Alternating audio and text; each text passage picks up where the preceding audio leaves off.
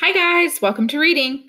So today I want to start off with kind of a pretend situation. So I want you to close your eyes and I want you to think about our characters Frog and Toad that we've been reading so many stories about and what you know about them.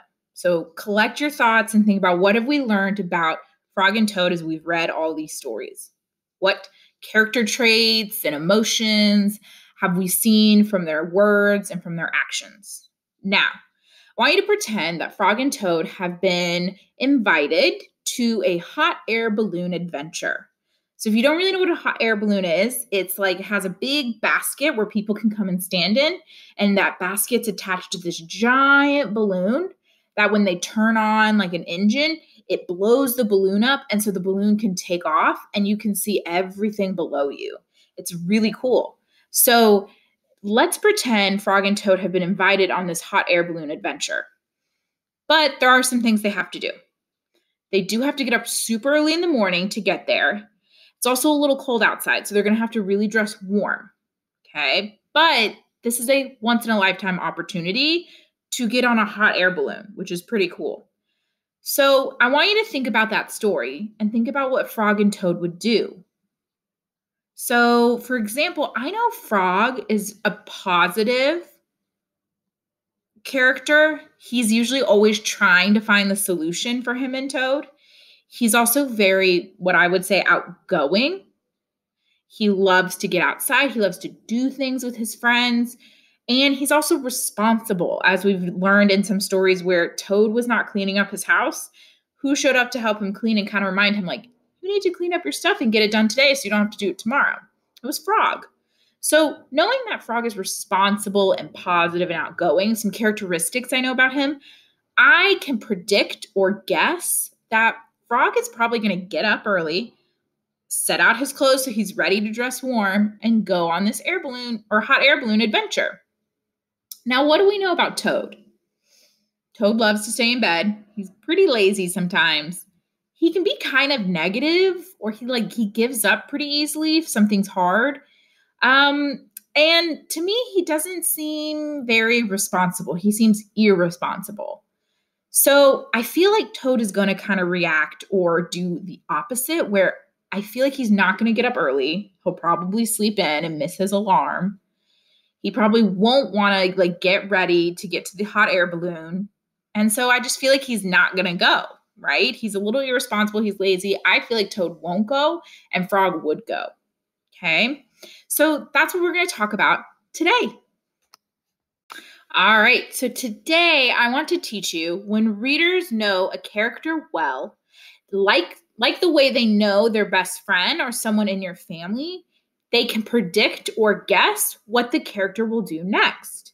And that's exactly what we were just doing. We know our characters, Frog and Toad. And when we're given a story or some events of a story, we can then pause and predict or give a good guess about what those characters are going to do using what we know about them. Okay. All right. So today I'm going to read this story of Frog and Toad called Alone.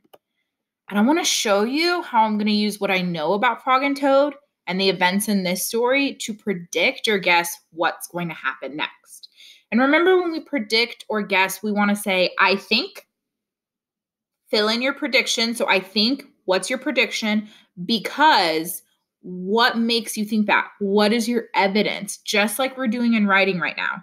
I think this is going to happen because this is what I know about my characters. Okay, so here we go. It's called Alone.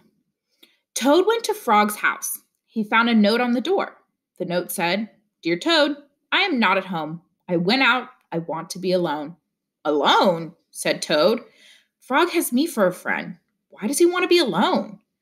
Toad looked through the windows. He looked in the garden. He did not see Frog.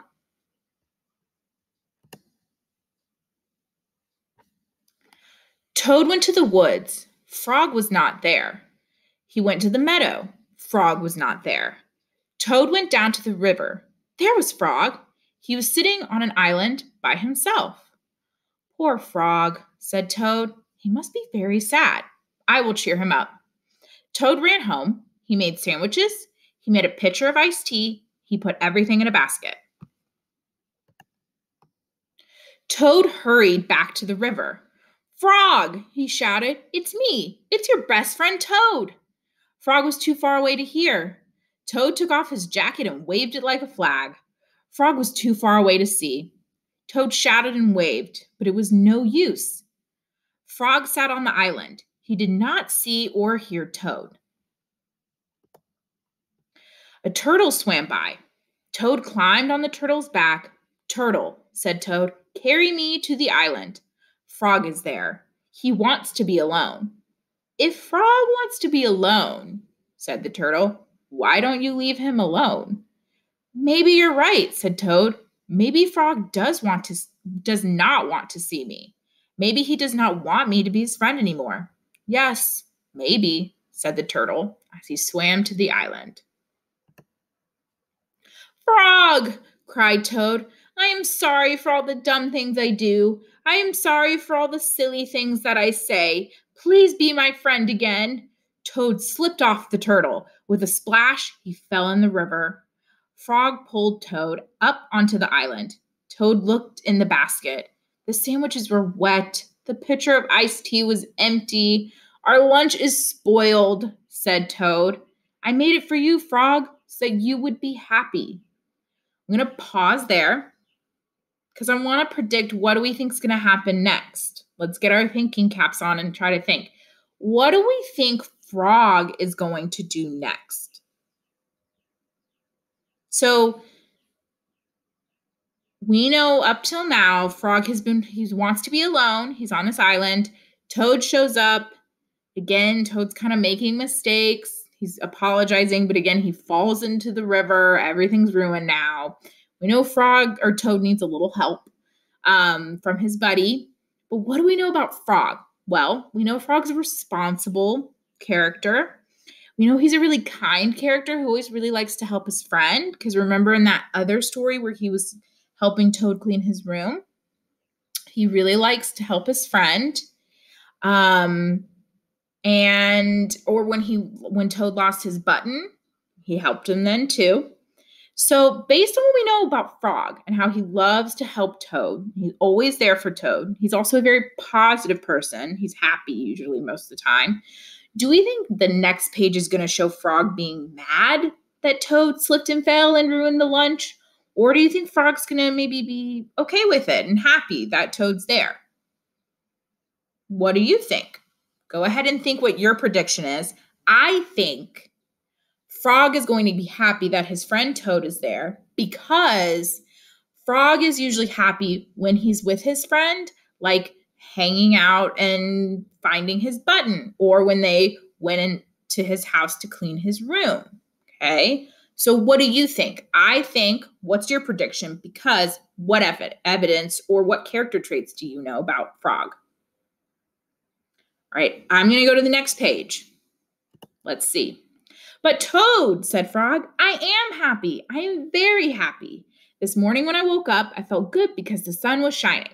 I felt good because I was a frog, and I felt good because I have you for a friend. I wanted to be alone. I wanted to think about how fine everything is. Oh, said Toad, I guess that is a very good reason for wanting to be alone. Now, said Frog, I will be glad to not be alone. Let's eat lunch. So whatever your prediction was, check. Was it right? Or did you need to change it a little bit? But either way, what we did here is we made a prediction. We guessed what might happen next based on the evidence we have about our character, or both our characters. We know so much about Frog and Toad that we can kind of start guessing what's going to happen next before we even read it, because we know them like they're our best friends, or they're like our brothers or sisters or parents, right? So for your activity today, you're going to do the exact same work, but on your own.